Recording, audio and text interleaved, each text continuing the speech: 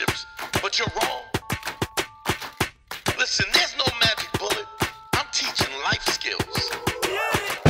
When you're sick, you need medicine. It don't always taste good. Nah, but it'll get you better. You need this medicine. Yeah. It ain't gonna always taste good, but this is what you need. Men and women, bottom line, we need to have the conversation. Your partner wants to give up control, but only if you know how to drive. This is about being the best you could ever be, whoever you are. I don't care if you're a man, a woman, LGBTQ, space aliens. I'll save anybody. I don't care. I'll teach a hedgehog how to have a threesome. What do you mean by that? Look, you don't have to listen to me, but you're wrong. Listen, I know I'm great. And I know you're thinking, Dante, there's no way I could be like you. But you could be me, you know why? Because you know who I was? Before I was me, I was you. Man School 202. Better hear what I've got to say because you won't get it again. I'm not an alpha male. I'm not a beta male either. I'm just a better man. Well, put your happiness first, because if you don't, they won't. What's up, Square Pimp Brigade on GYBB? Get your balls back. WWDD. What would Dante do? The Sexual Revolution is being podcasted, and I am excited. First thing I want to say this: the Patreon is up. That's right. The Patreon is up finally, year after year. You guys have said that we changed your life. Now show me, goddammit. Repay us for our help, for our gratitude. Your life has got to be worth at least $22. $9 at the very least. So sign up for the Patreon. What is it, Harry? Patreon? Patreon.com/manschool202. And we're doing a lot of cool stuff up there. First of all, we're doing weekly bonus episodes for people. We're also doing some specials where we watch along. We watched Dating Around and 90 Day Fiance, and you can join us for that. So we're going to be doing a lot of bonus content up there and some other goodies too. And, and there's also, you get, if certain tiers, you get to talk to us. We also answer your listener mails first. There's a lot of good stuff. That's it. I want to shout out the first 20 people that signed up. I'm going to shout them. Every time somebody signs up, I'm going to try and shout them out. We got Drew Sears. AJ, thank you so much. Drew Sears, thank you so much. Jervis, thank you. Kelly Franklin, I appreciate you. Sadiq, thank you. Kenny, appreciate you. Kenny DeFay, I appreciate you too. Kenji Zakora, George Stenman, thank you again. Michael Smith, Hardstyle Max, Omar Ellis, thank you. Ricardo, Michael K. Forbes, DJ Sneaker Freak. DJ Sneaker Freak. DJ Sneaker Freak. Ron Jones, Lydia Jaden, thank you, darling. Noobs One, Anthony Mann, Marvin Boyd, Ignacio Rodriguez, and Charles Murphy. Thank you so much. Yo, I appreciate y'all. All the new Patreon sign up. We're doing the bonus content back there. As we go, Harry, what's up? You ready to rock and roll? Because I'm excited. I'm excited too, and I'm excited. I'm energized. I'm excited because we have a very special guest on this show today. It's a special show today, Dante. And I know that we have said that 441 times before, but this time I think we mean it. We mean it. This time you ready to rock and roll? What can we talk?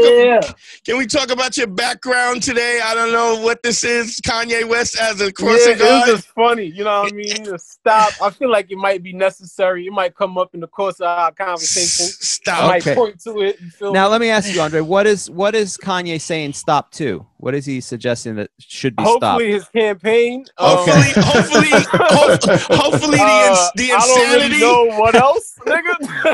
I'll tell you what stopped. His meds. That's what stopped. The meds probably because I don't too much trust in white coats. You know what I mean? Nigga probably needs something else. You probably need to go to Jamaica. Need to go to see. You must go see the Obia woman. You know that. I feel like that might work better. Kanye, black man, come home. Are you saying that Kanye needs to get his groove back? Is that what you're suggesting? I'm saying be around niggas. Oh, okay. That's what I'm saying. That's also Kanye's campaign slogan, which is very confusing. That is his slogan now. Yeah. You know? Be around niggas, yo. Be around niggas. So it's very confusing. But let's introduce the guest, somebody who is a good friend of mine for many years at this point. My nigga Mitchell. Somebody who I met through wrestling in a weird way, but this man is phenomenal and always fun. I'm always so excited and happy to see him when we're in the same space, and a lot of fun, but and also knowledgeable. The fabulous fashionista of New York City, my friend Darnell Mitchell. Everybody, give it up for Darnell Mitchell. Yeah, thanks for coming, Darnell. I'm sorry I was late, man. The traffic was crazy. I appreciate you coming out, man. I'm so sorry. Thank you for having me. I also want to point out, like, the Kanye West thing, he is hanging out with Armenian people, and Harry, you are Armenian, so it sounds like you're also part of the problem. That's probably why he's out of his fucking mind. Oh yeah, I like Darnell. Fuck you, Harry. Yeah, you know what? I hung out with a lot of Armenian people growing up, and I lost my shit too. You know, I should have more sympathy for Kanye. Anytime somebody puts a dick in them Kardashians, they lose their fucking minds. Stay really away. do. It's just That is true. Their pussies is a cavernous. Honestly, though, it doesn't even make sense to continue to fuck Kardashians now, because the doctors done made all the white women of like half the West Coast look like Kardashians. You could just like any mall standing next to a pumpkin spice, a Starbucks. These bitches all look the same. They got the same doctor, same titties, same ass. Leave them Kardashians alone, nigga. Keep your bankroll. You can date like an ethnic woman who just looks like that naturally. That's true. Yeah, without all those. But some niggas like the plastic though. Touche. Here's the thing. See that sarcasm of like, fuck you white bitches? Yeah. See how he did that? I have nothing against colonizers. Nothing against colonizers whatsoever. It's nothing against. Fine. I fuck a lot of white men, so I can't. I have to be aware of myself. But isn't that reparations? Come on. When you think about it. It is. I mean, and pay for my dinner. Right, they've been fucking us forever. So why I don't really like that. The whole fuck a white person's reparations, because that mean they good as money or they as good as 40 acres and a mule. Fuck that. Give me my shit. Your white pussy ain't worth that much. Yeah, that's true. That's true. How about his white ass? How about that? Yeah. Not even that. Fuck that too, nigga. Give me my money. Give Mitch his money. Mitch, where the nigga at? Tell him pay up. Anyway, moving along. That went left. That went really left. Listen, the point, I guess what we're saying is stop fucking the Kardashians, because it's a curse. It's like being on the EA Sports cover at this point, on the Madden Sports cover. You're just cursed. That shit. Or those shit when they say Drake is at your game. For some reason, if Drake come to your game sitting courtside, you go, the Drake curse. Yeah, you lose the playoff. Yeah, I heard that. So Harry, how'd you guys meet? Well, we met through. I said that like a girlfriend. I was like, so how you guys meet? Like we're a couple too. Which, listen, if I swung that way, I'd go with Darnell. I mean, he's fantastic. We met through Catalyst Wrestling. Darnell was like, he was in the wrestling. He was like half a foot in the wrestling at the time. Now he's like all the way in, and rightfully, I'm excited about it, and he'll tell you more about that. But he was, he would do interviews and stuff for us, and he would host the podcast for a minute, and then, he was always amazingly dressed. And then I found out he had a professional background in actually, in fashion. And so I started doing a thing where, because I was like, I wanted to look my best, I would always ask his advice. Like right before I went on, I would be like, all right, I would bring like all my ties and his pocket squares, all my pocket squares. And I go, which one? You have a great mind like that. Why not take advantage? Is that how you remember it? Yeah, exactly. I love wrestling, but like one of the things that I really love about wrestling is the connection between wrestling and fashion, because they're essentially the same fucking thing, right? So when you're watching wrestling, wait. When you say they're essentially, how do you mean that? Because when you see me, like today, I'm very casual. This sweater is $300, but I'm very casual. I'm typically wearing a suit, and you automatically see me. You automatically have an impression of me because of the way I present myself, and that's wrestling, right? So when you come out of the ring, you see Stone Cold Steve Austin come out with fucking tight ass blue jean shorts and a leather vest. You think this motherfucker is gonna whip somebody's ass? Right. So that's the two between. Yeah, right. That's the correlation between the two. You're communicating something with your dress. It defines the character and what the character is, whoever the wrestler is. So now, let me ask you this: have you ever designed for wrestlers? Or no? Have you ever done that? So I'm not talented enough to design anything. What I do, so I'm a personal shopper. So I dress people for a living. So I've dressed So a people. stylist. You're a stylist. I'm a stylist. Yeah, I've dressed like billionaires. I've dressed like celebrities for like the Grammys, the Oscars. I've done everything, and I worked for different companies, and I do it freelance. But for wrestling, what I've done a couple of times, just because I think wrestling needs it, is what their character is outside of their gear in the ring, because I think that you're always should be showcasing your character and who you are. So what is I've that done you call, Harry? that. What do they call it? What's the terminology when you break character? What do they call it? Breaking kayfabe or shooting? When you shoot? No. There's a wrestling terminology. You told me that when somebody talks about the inner talk within the. It's called shooting. Is that the fourth wall? Or shooting? Yeah, it's a shoot. Yeah. Is it shooting? It's called a shoot. Like I remember you saying another. It's either breaking kayfabe or kayfabe. Kayfabe. Yeah. That was it. Or talking. They also call it, a shoot. So like a shoot is like legitimate. Like shoot fighting is where it comes from. Right. And so. What is all of this? Breaking kayfabe. So in wrestling terms. Follow me, because I'm gonna tell you, because I know now.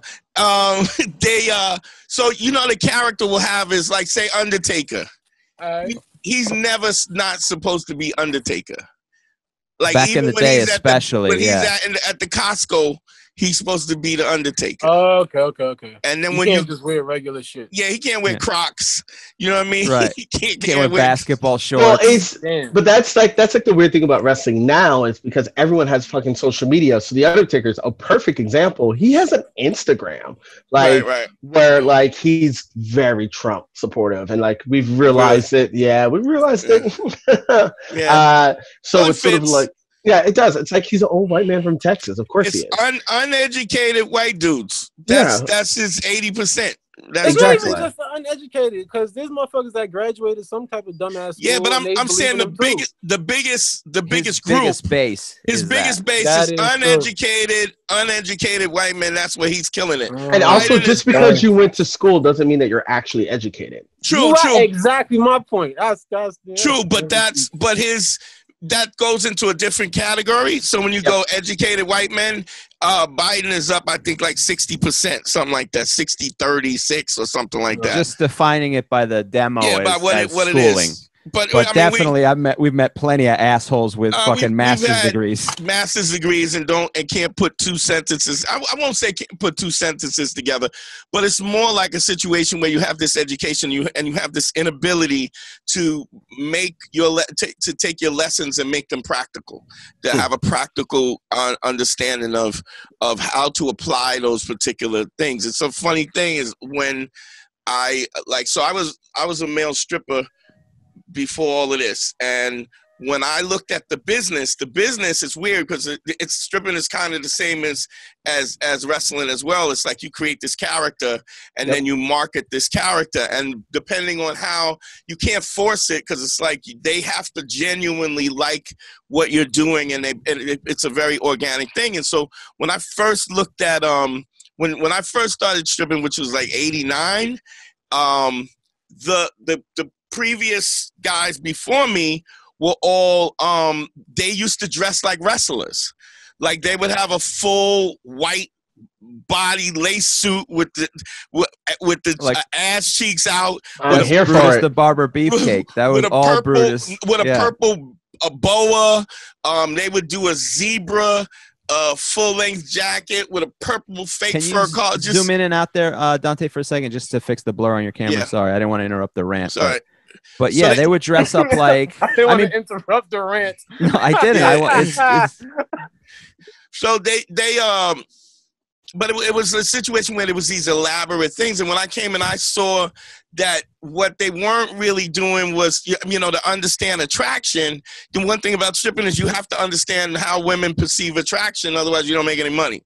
So I noticed that there was this fantasy thing, but there was no real connection to these characters, and so we started dressing the guys in real clothes as opposed to like sequence, purple sequence and stuff like this, all this elaborate thing. And the whole game changed because, I mean, you talk about 80s and the 90s, so everybody was wearing, you know, shoulder pads and stuff like that. But it was everybody looked like Christopher Williams or Albie Shaw or all the old school R&B, Belle Biv DeVoe, and they started Keith doing Sweat. that. And Keith Sweat. And so all of it, you know, the clothing became more natural. So you try to make a direct connection. So I understand what you're saying about fashion being that thing. It's a conversation. You're communicating certain things about you automatically, you know? Yeah, it's also really interesting to hear it in that sort of context about wrestling too, because like it's interesting how much wrestling and fashion correlate with so many things that are happening in the world. Like that's a perfect example of like changing the idea of what stripping is with the times to make sure that you're actually, the whole point is that you're trying to get someone to be interested in you. So you have to change with the times. So that's really fascinating. Also, your friends sound amazing when they're in their purple boas. Oh yeah. That was the previous order, and then it kind of needed to change. You know what? That's similar to Dante. There was a time when wrestling in the WWE in the 80s, it was very character driven. Everyone had to have a character, like literally to the point where some of the guys, like, you know, Jake the Snake had to carry a snake, and Ricky the Dragon Steamboat had to carry a dragon. But even like further than that, there were guys like Duke the Dumpster Drosy. He had a iguana, like a huge, I'm sorry, a kimono dragon. Kimono dragon. Apologies. I don't know if it was a kimono dragon because they're poisonous or some shit. I think it was like Game of Thrones. He came out with like 3 different dragons on him. Yeah, it was crazy. Yeah, and he had a dragon suit and shit. Like, but it was like the Big Boss Man. He was a cop, so his name was the Big Boss Man, and it was very character driven. But so then they keep forgetting Andre didn't grow up in the era 80s. Yeah. How old are you, Andre? 27. Oh my God. Oh, Lord. Darnell got heat flashes. I got dizzy. Darnell got the vapors. I got a little I'm a little verklempt.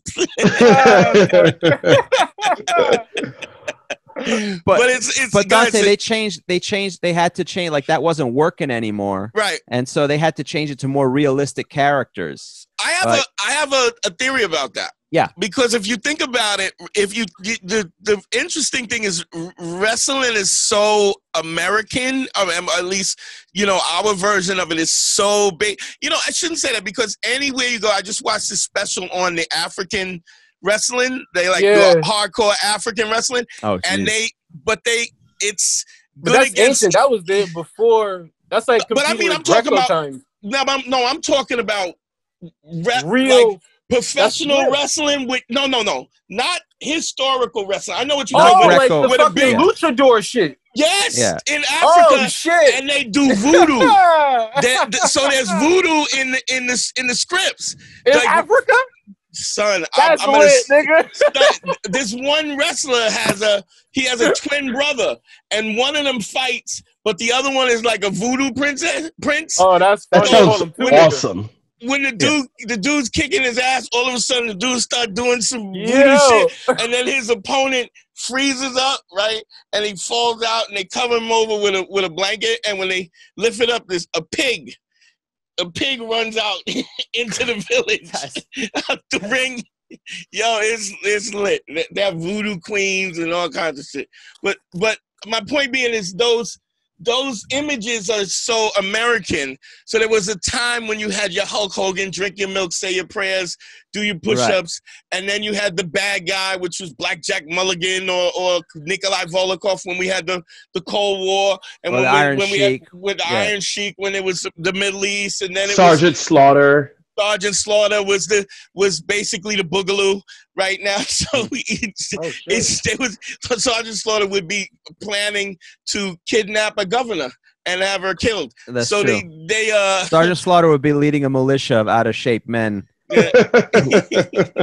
but what's funny is that it got to a point where I think even in film, there's no, when you look at great film now, there's never, this guy's the good guy, this guy's the bad guy. All the great series and stuff that we watch, it's a human being who's trying to find they're a little more complicated. Balance. The characters are more complicated. So much more layered. So I remember the Shield, the cop was a dirtbag, cheated on his wife, he was child support, he was a drunk, but then he would catch a pedophile and then smash his face on the grill yes, Chris Hansen. But it also it correlates to even the conversation that we were having before we even recorded with Harry and I about Breaking Bad. Breaking Bad's a perfect example of that. Because Walter White is a piece of shit. But people love him. It's like, no, he killed the person. But he wasn't the best, but people love him. But I think that's the layers of it, is that here's a dude who did everything to take care of his family, but then originally, or then it was a situation where, okay, but I'm a bad motherfucker. I want the problem. So it became this egotistical thing. Yeah, he got lost in the sauce of Heisenberg.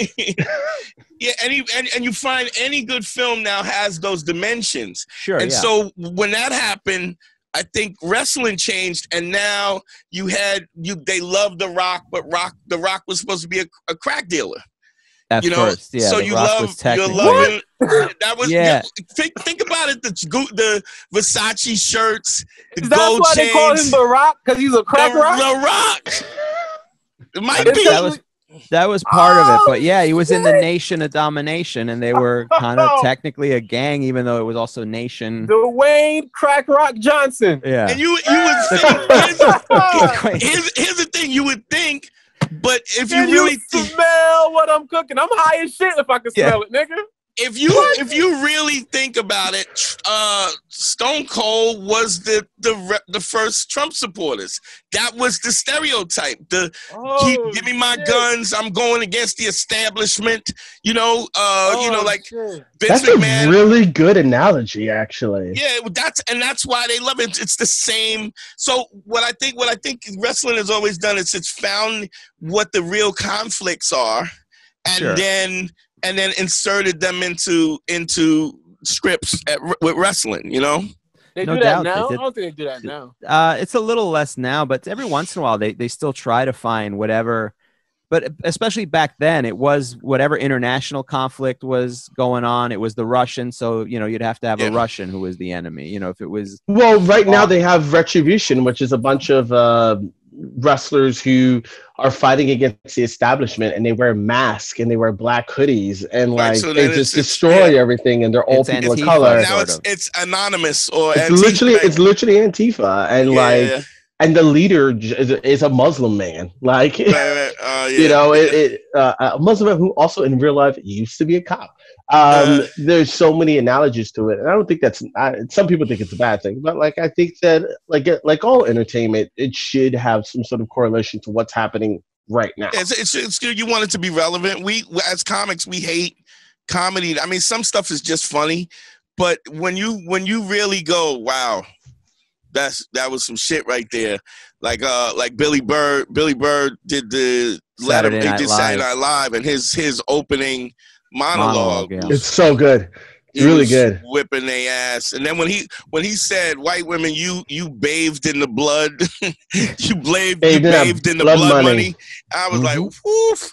But I mean, when it's relevant, I think it comes to a real place, which goes back to what we talk about on the show in terms of relationships and attractiveness. There's an authenticity in wearing certain things that fit who you are, and there's an incongruency, you don't look right. And so you as a stylist you're looking at people, and you're feeling what they represent, what you're trying to communicate, but you're trying to enhance the aspects of their personality that you feel is what fits. Because when there's any inconsistency, people, it's a weird thing about when I talk about inconsistency, a lot of times it's being read as deceptiveness, because you're not really decisive. So why are you not being decisive? Then you're deceptive, and deceptive, it feels dangerous because it's unknown, and dangerous if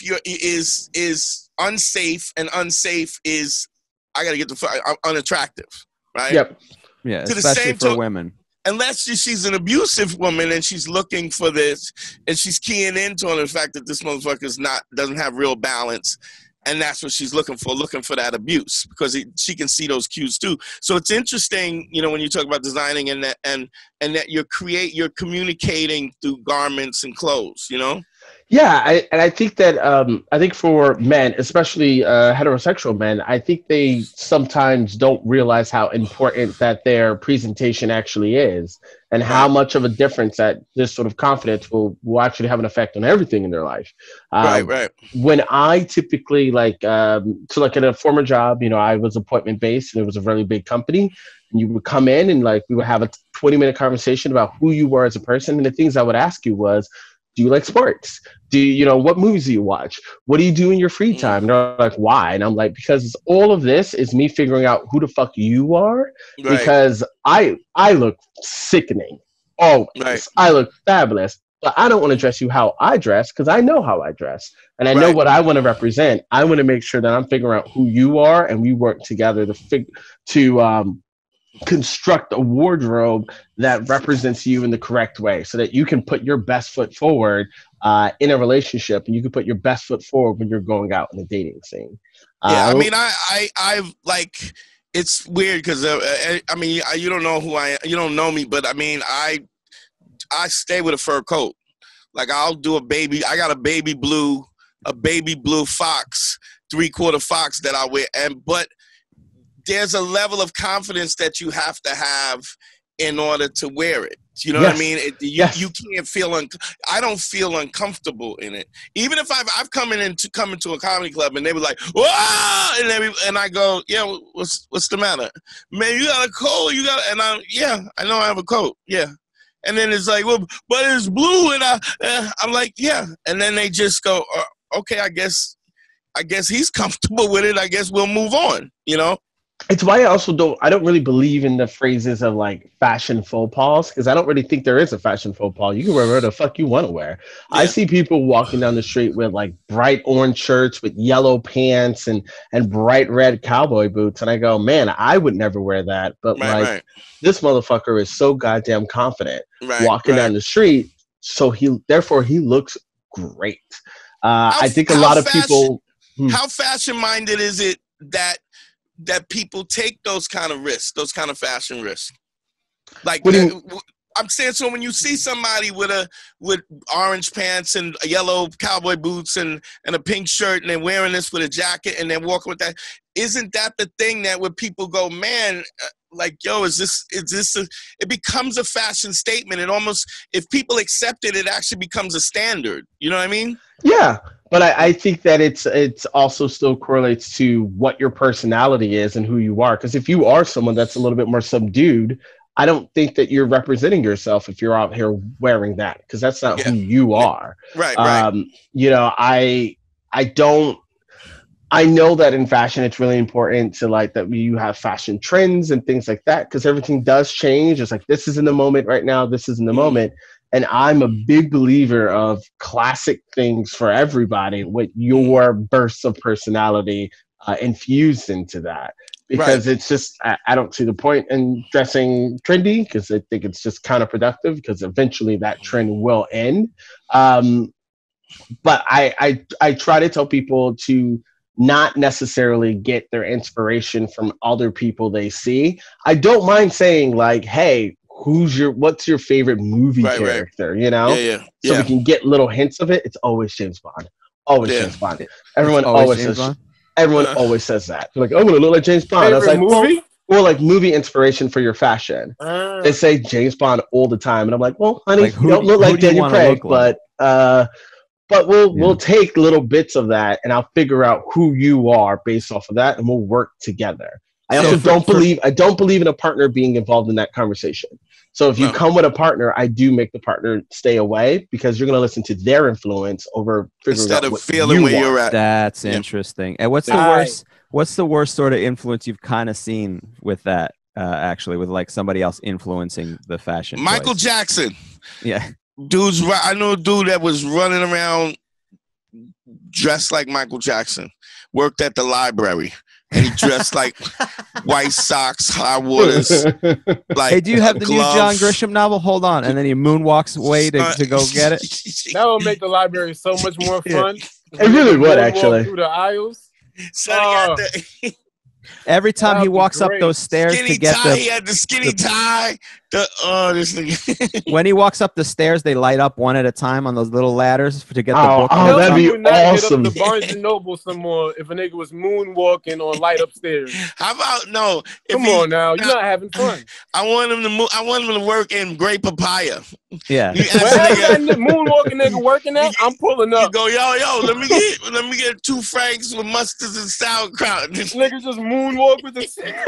I don't think there's a job that a moonwalk wouldn't make more interesting to watch. Exactly. Yeah, but check it out. If he could moonwalk backwards and do the mustard forward like ISOs, I would tip him so much. I honestly would. Ice cold. But what's the worst you've seen, Darnell? Like influence from like a spouse or a partner? Oh, like when they're shopping together? Yeah. When the guys just say, I don't know, whatever she wants.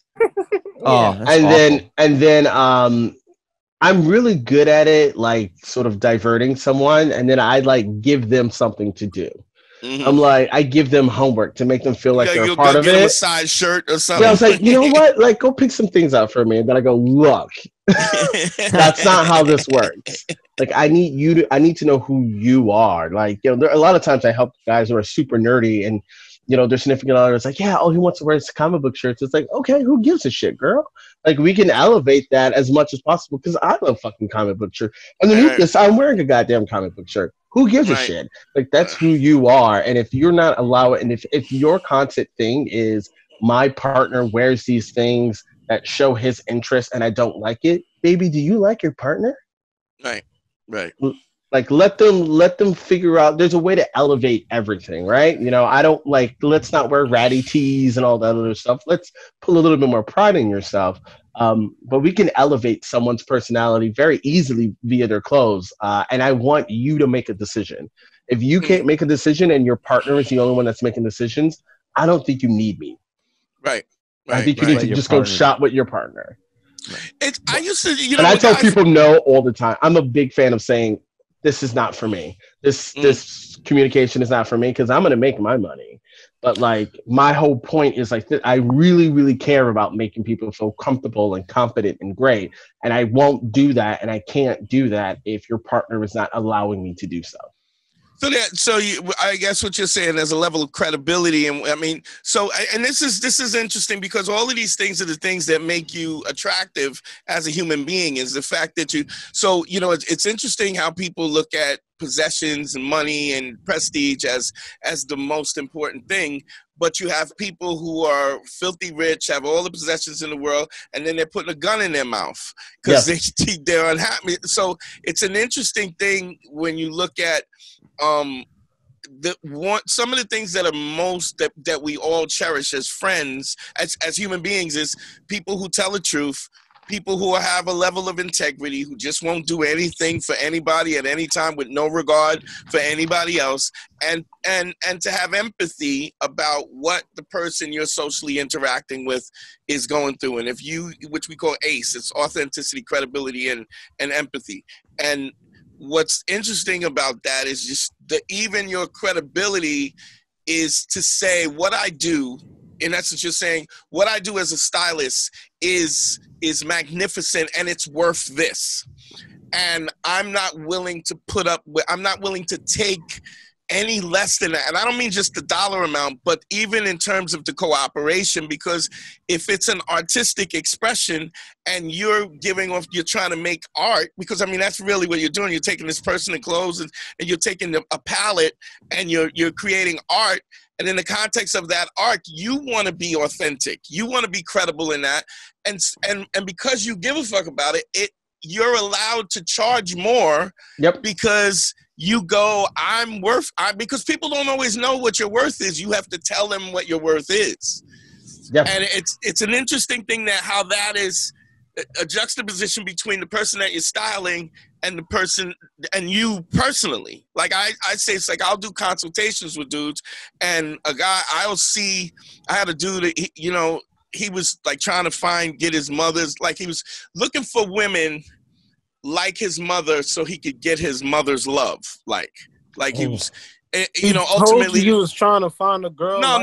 I could just, okay. So you have to read between the lines. What it is here's a guy who keeps dating women just like his mom. When he describes the girl, the first way you said it was like he was searching for it. The second way it sounded like that's happenstance. Like he just so happens to keep finding that woman versus but I don't think that is.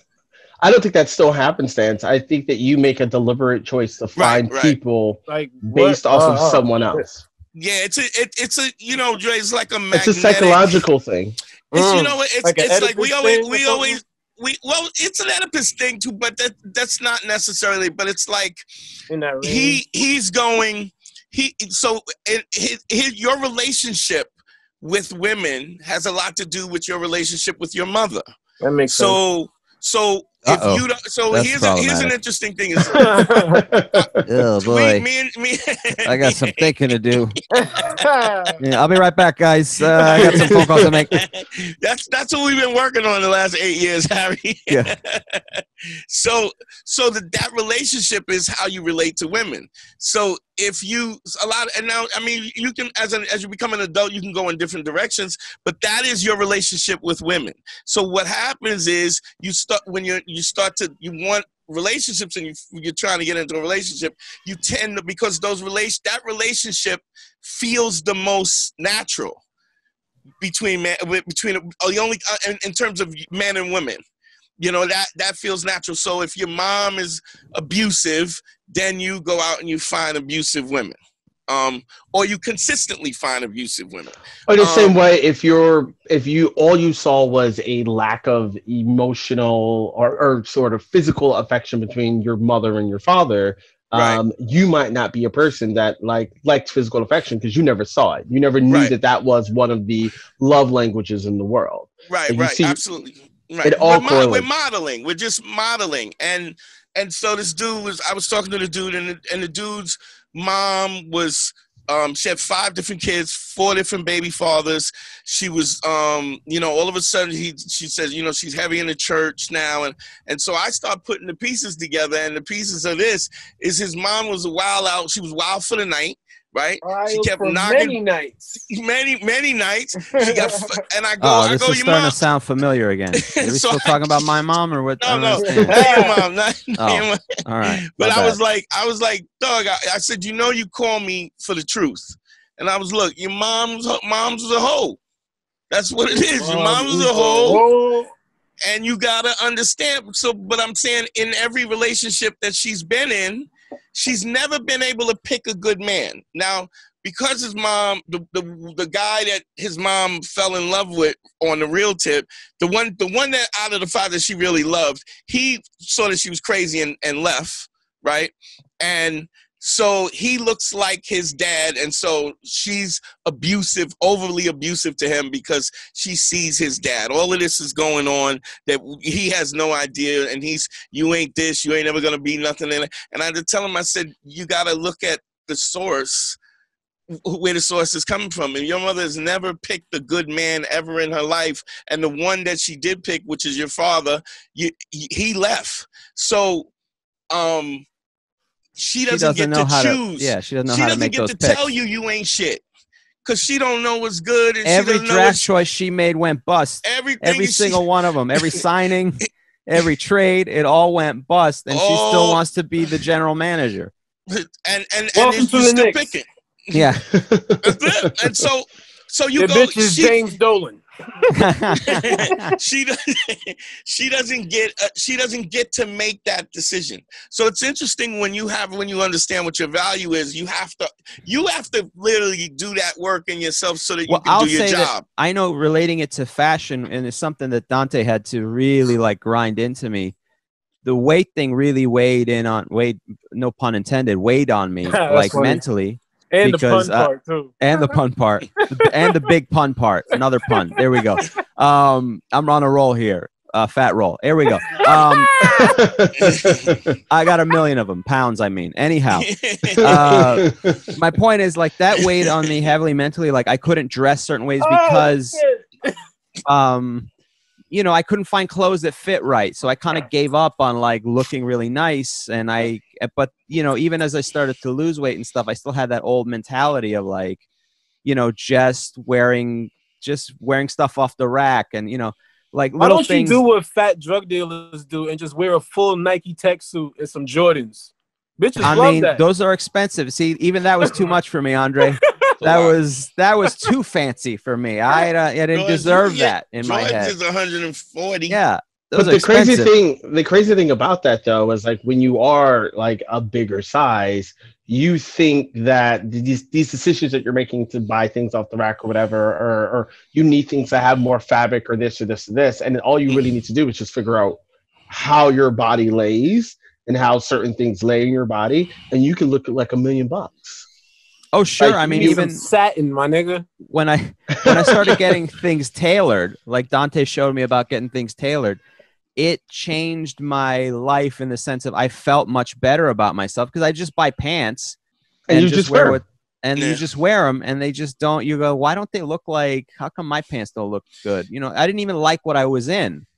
But you start learning little things about, you know, tapering the jeans and bringing them in, and everybody's not in the green part of the weight to fat ratio. Right. Fuck you, Dre. Dre, with you take your slacks off the rack and fit them on. Right. What's that like, Dre, to just be able to buy something? Do you know what's always the thing? At one point, that shit was complicated though. When I was like 240. Nigga, being the H&M was stressful. I was looking in that bitch like, all right, I gotta go. Yeah, but when you 240, when you 240 ripped, it don't matter. You can wear a French apron, nigga. Right. It's a good point. But yeah, it's and one of the things, especially gentlemen who are larger, the one thing they run away from one word, and it's the fucking word slim. Oh. What did you say? Okay. Yeah, I said color. Oh, color too. Let me wear black and let me wear big things. And it's like, wait, I don't want to be seen. I don't want to be seen. They're communicating. I don't want to be seen. And so if I'm gonna slide into the back. I don't want people to notice. But it's also part of it. You think it's slimming, which it is technically slimming because there's less visual there. So yeah, it would be a lot of. I've been throwing away so much stuff. It's all black. That I've gotten rid of, but that's like me. All my clothes is black. I just want to sink into the background. Oh my God, Dante is camouflage. I really want to bring Darnell out when you're back at the clubs and stuff to show him exactly what you showed up. But you show up in the gator boots and I'm definitely part gay man. Like fashion part gay man. I don't give a fuck. I will wear pointy toe python boots. I don't think that's outrageous in you, Dante. That's because you Dominican, my nigga. Them fucking pointy boots. Son, that's a really good. Stop telling everybody I'm Dominican. Tucked in polo shirt, like tight ass, high waisted jeans. I live in Washington Heights. So I see it every day. D-Milo, motherfucker, D-Milo. But them motherfuckers, they stay in some Gucci slippers. Yeah. They stay with their toes done. Them mmotherfuckers be having the silk shirts on. They don't even get none of the beer sweat on their shirt. They just outside drinking Modelos and Dos Equis. And they give a fuck though. Smoking hookah. Darnell, what do you think? Like for guys out there trying to be better with their fashion. Who want to up their game. Let's say somebody wants to improve their fashion game. What are the tips you think would be helpful to them to start out? I think it's about knowing your body and your skin tone. It's one of your white people. I love you so much, but there's a lot of colors you can't wear, and like. It's why black and brown bodies are better because you can wear everything. But it's like realizing what washes you out and what actually makes you look better in photographs and in person. It's figuring out what your strengths are and your weaknesses are. So there are certain parts of my body that I get very self-conscious about, and I know it. And so I make sure I do certain elements to hide away from it. One being I have like the longest arms in the world. So like while I'm small, things are cut very short for me. So Right. I know that I have to spend a little extra money to get things tailored a little bit more, to maybe get custom shirts, things like that, things that help my body size. It's about knowing, you know, and the same way we're talking about, you know, just getting things tailored in general for men who are larger. It's about realizing that slimming things down actually slims you down too as well. Right. You're making yourself look bigger with all of this extra fabric. You do got some long ass arms. I'm like, God damn! I thought I'm Freddy like Krueger was in the motherfucker. You know, I just rewatched it like the other day. I have the longest fucking arms. It's so I can smack a bitch, but like, but I know I have the longest arms, and I'm honest and I'm truthful to myself. Women are not very truthful to themselves when they shop. It's very hard. It's very hard, like because I used to dress women as well.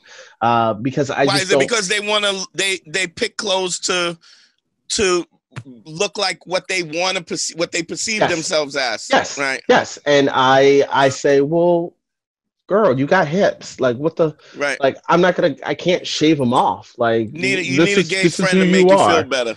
They will go get them shit shaved off too. What's your question, Dre? Before you lose your shit, it was about the clothes.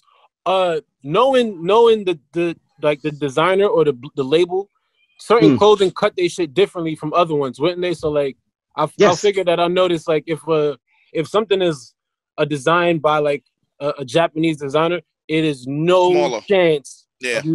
Or if it's like extra large is like, a medium. Armani shit.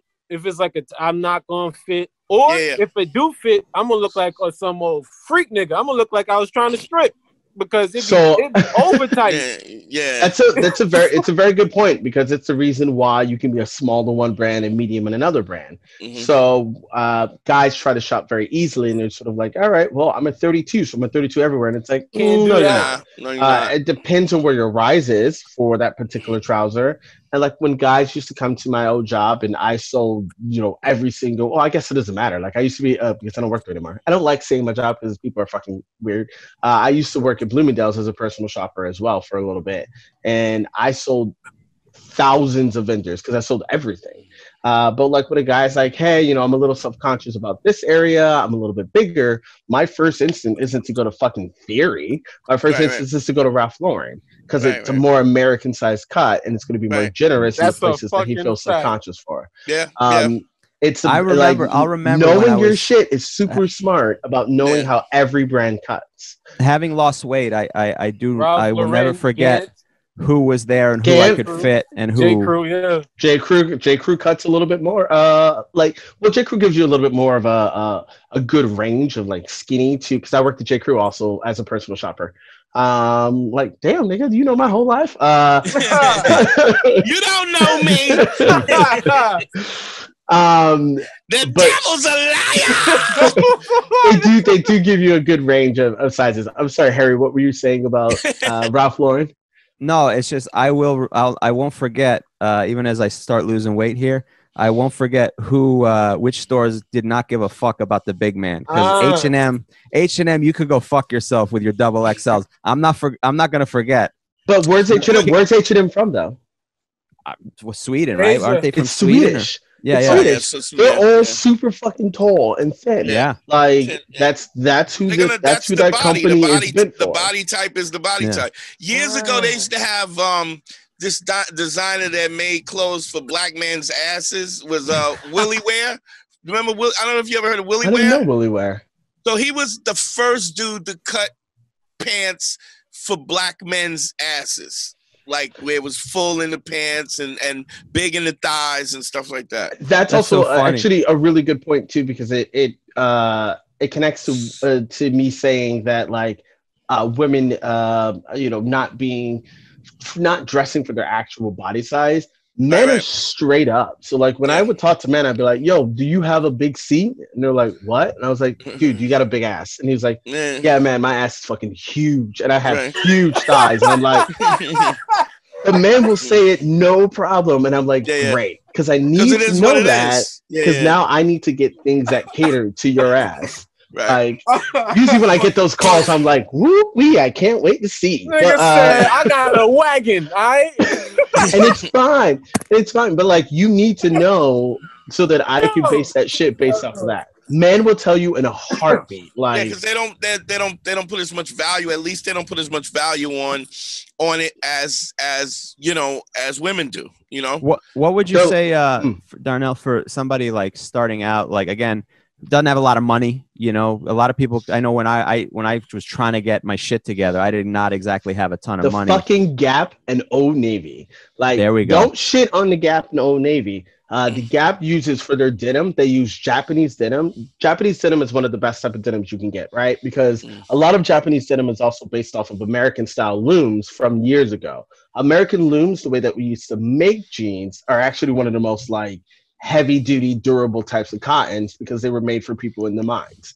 Then we sold all those looms, and then we started mass manufacturing denim. And a lot of Japanese companies bought all the old American looms. So they're actually like very well constructed. There's a reason why you could go to Uniqlo and a jean will fit the exact same as long as you take care of it properly for 10 fucking years. But the Gap uses a lot of Japanese denim, and their stuff is a little bit more durable. It's really inexpensive. There's always coupons. There's always on deals. Like you can find the most basic, simple, easy things from those two companies at like you can get nice shirts for like $9, and there's nothing wrong with that. You know, like there's literally nothing wrong with that. Thrift shopping. Because people, my apologies. Thrift shopping too. That was the next thing I was going to say. Thrift shopping. Thrift shopping becomes harder because it's so many different designers, and if you don't know the designers, there's a lot of sort of like variables on the side. Yeah, there's a lot of variables there, but you can. I see people walk out at thrift shop. Like my favorite shirt is this beautiful Paul Smith white shirt with red roses all over it that I got in England. That it was the last one in a thrift shop for 10 fucking pounds. It's my favorite shirt. And it looks fantastic. And it was probably originally in US. It's like $14. It's like about 1.3, something like that. Yeah. So it's like, but like that shirt is literally like it's Paul Smith. So it was probably $250. If you put a tailor on it, if you put a little tailor on it, a little stitch here and there to size it up with a tailor and get it tailored, it's you won't. I mean, people don't really look at. It's more the fit and the whole piece of it as opposed to what it is. I mean, there's always label chasers, but for me also spend your money on tailoring over the amount of money that you spend on the clothes.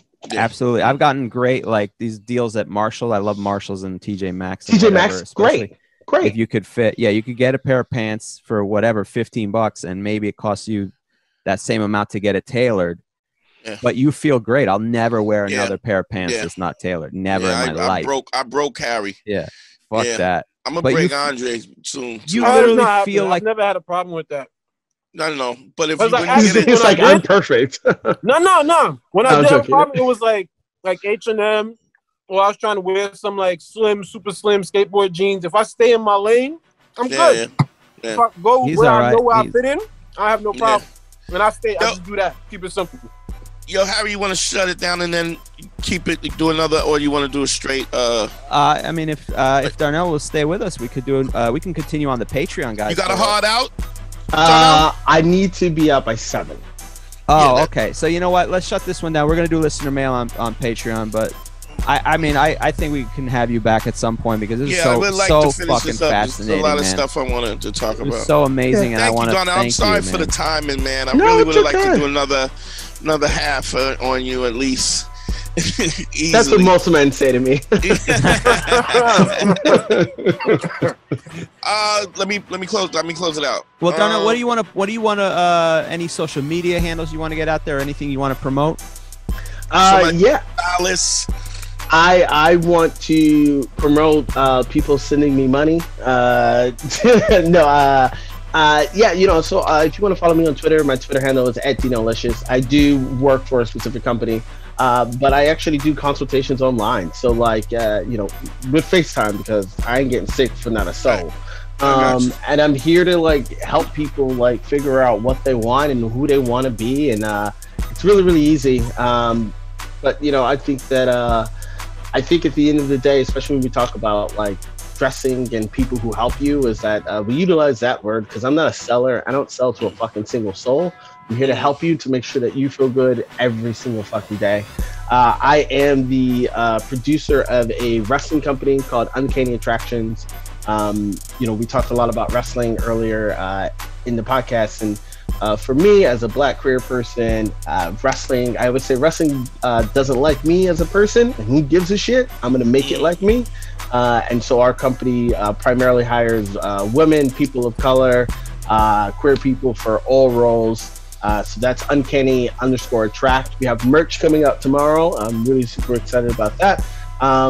So on whatamaneuver.com. And thank you guys very, very much for having me. I feel so smart with my books. I feel like Belle from Beauty and the Beast.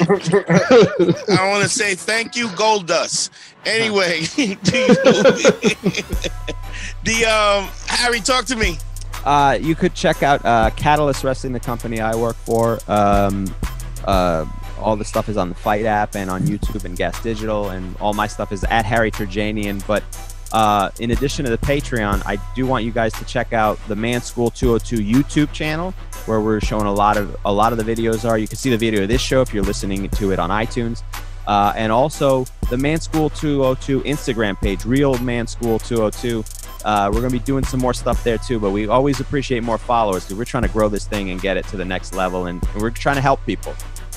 Yeah. Dre, talk to me. What's up, fuckers? Follow me on Andre D. Thompson on all the stuff. All right. Cool. Just keep in mind, everybody, the Patreon is up. Harry, what's the Patreon link? It's patreon.com/manschool202. And again, we're going to be doing bonus episodes and bonus content. And right now, after this, we're going to go into a listener mail, and we're going to use the questions mostly from the people at Patreon who have hit us up. They get primary access. There's a lot of great stuff over there. And we're going to record listener mail right now after this is done. So you can go ahead and join us. Support us. Please support the Patreon. It's really important so we can keep doing what we do. GYBB, get your balls back. WWDD, what would Dante do? The Sexual Revolution is being podcasted. I love y'all. Yo, good one again. Peace out, y'all. Man School 202 is created by Dante Nero, hosted by Dante Nero, with Harry Turjanian and Andre D. Thompson, produced by Harry Turjanian, executive producers Matt Kleinschmidt, Harry Turjanian, and Dante Nero.